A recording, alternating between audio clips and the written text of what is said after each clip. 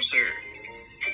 The grocers fill their grocery stores with food that people eat, like vegetables, cereal, bread and fruit, cheese, milk, fish, and meat.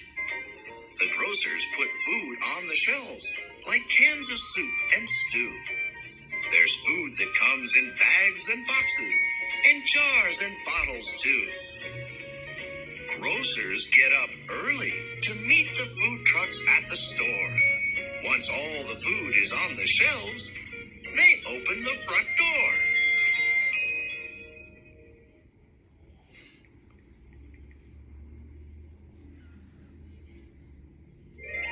Grocer. Grocers get up early to meet the food trucks at the store. Once all the food is on the shelves, they open the front door.